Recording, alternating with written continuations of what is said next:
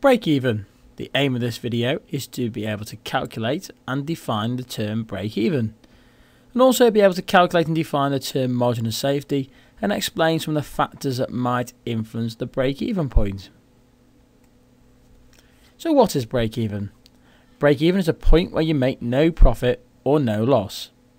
So you make a big fat zero. So what does break even actually mean?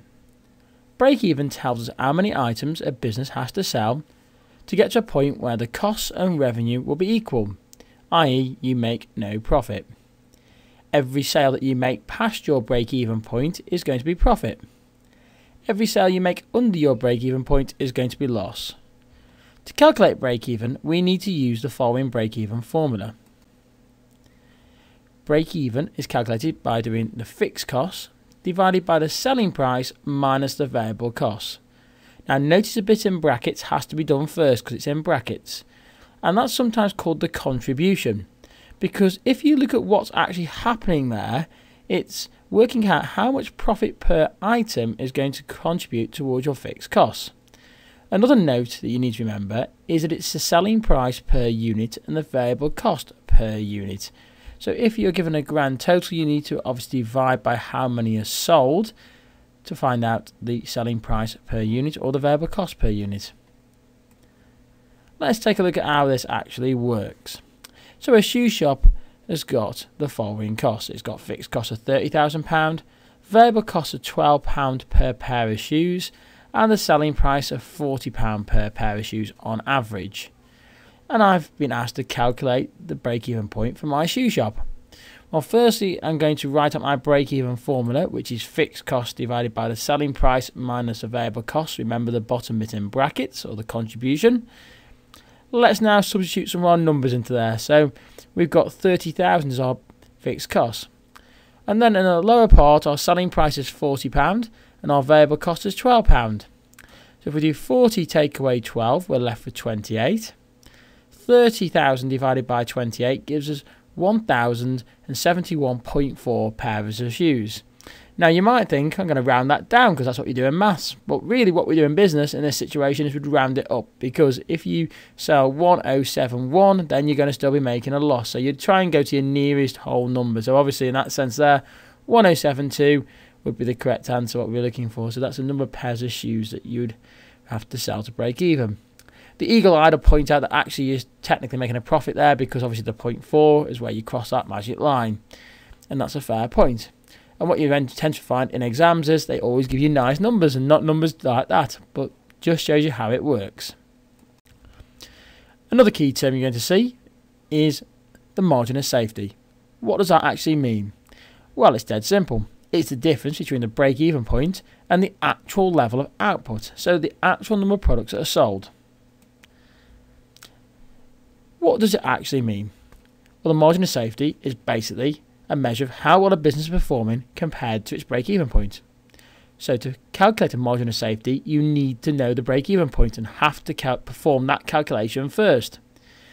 If a business has a large margin of safety, then typically it's going to be performing well, because it's selling many more products than its break-even point. And remember, at break-even, it's making no profit or loss. So if it's way above its margin of safety, it must be making vast amounts of profit.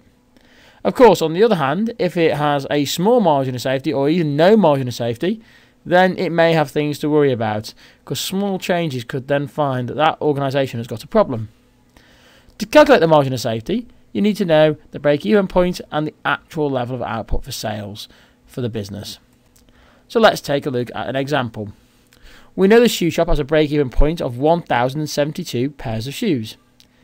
If the shoe shop is currently selling 2,000 pairs of shoes, then the margin of safety would be 928, because that's 2,000 minus 1072. So that's how far above their break-even point now in pairs of shoes that are sold. But why is that important to know? Well, it gives you an indication of how close the business could be to a potential failure or potential problems in the future. For example, if the break-even point was 950 units, but you're currently producing 1,000 units, then your margin of safety would only be 50. And it wouldn't take much to change to suddenly cause you a problem and see that you're making a loss. For example, Imagine if competition was to open, then you'd probably have to lower your selling price. As a result of that, that's going to increase your break-even point. But by increasing your break-even point and reducing the amount of revenue you make, it's going to see that your margin of safety would fall. Of course, if your margin of safety goes past that 50, you're going to be making a loss. If the cost of raw materials to increase, so any cost at all to increase, your break-even point is going to then start to become more of a challenge, because you're going to have to try and raise more money to try and cover those costs. Your break-even point will start to increase.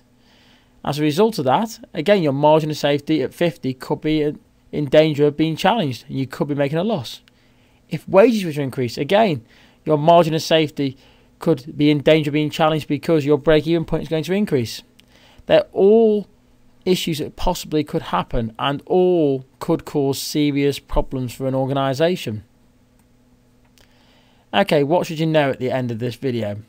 Well, you should now be able to define the term break-even and margin of safety.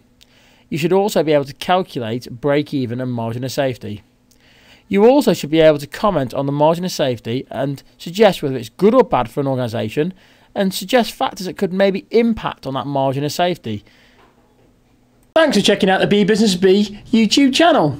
Don't forget to click the subscribe button down below to subscribe to our YouTube channel. Don't forget to follow me on Twitter. It's at BeeBusinessBee. Also, give the Facebook page a like. It's facebook.com/BeeBusinessBee. And lastly, don't forget to check out the online hive of activities found on BeeBusinessBee.co.uk, full of quizzes, activities and resources. And remember, until next time, keep buzzing.